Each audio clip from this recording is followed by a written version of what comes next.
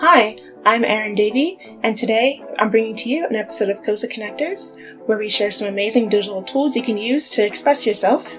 This episode is going to be a bit of a special one. I'm going to feature a few frameworks that I found during my research that I couldn't feature in their own videos. I think that they're still really cool and worth a mention, so we're going to go through them today.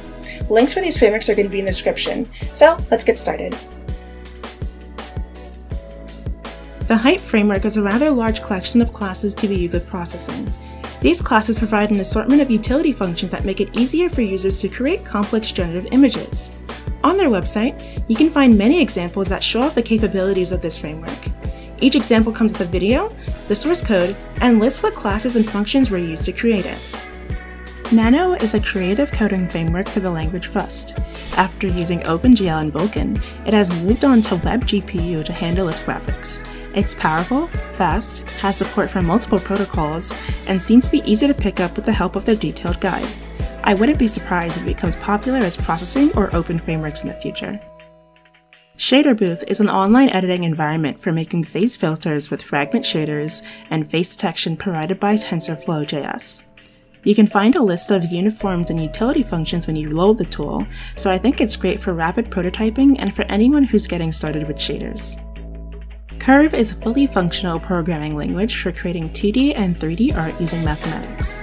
It uses OpenGL and runs on Windows, Mac, and Linux. Curve is run from the command line. You can execute curve files there to view the shape. If you so wish, you can launch a live editor that re-renders the shape on save by running your command with a special flag. You can choose to export models that you create to STL, OBJ, and X3D files for 3D printing. Tool is a downloadable application for creating interactive three-dimensional executables and movies. It uses a graphical programming interface that's built on C# and shader language, so you can easily generate quick sketches or forge beautiful projects. It easily connects to third-party libraries by loading in their DLLs, which opens the door to receiving inputs from a variety of sensors. P5 Grid is my own implementation of hexagonal grids in P5.js. After defining grid parameters, each hexagon is assigned a coordinate such that you're able to manipulate each hexagon in a grid itself. There's an assortment of utility functions, and it's still rough and in alpha, but it has room to grow. Alright, that's all I have for you today.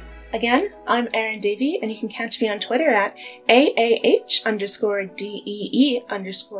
or you can find me on Twitch at Cozy Coding, where I do a lot of creative coding streams. I hope you really enjoyed this video, and I'll see you next time. Bye-bye!